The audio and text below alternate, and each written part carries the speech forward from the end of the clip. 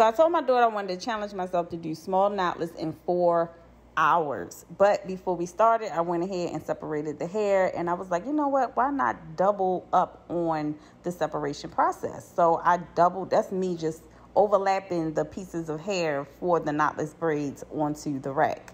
So I started at 11:45. This is at 12:46. That's how much I got done within that hour. This is how much I got done within 1:46. Next hour, I pre-parted, took a restroom break, and that's at 2:45. This how much I got done, and this was at 3:46.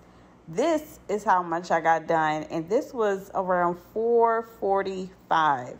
So then I had a client. So I went ahead and assisted my male client. He had short hair, so I said, I'll go ahead and do his hair and then get back at it. We braided the ends, and that took about another hour. So total with parting, separating, everything took a total of 6 hours.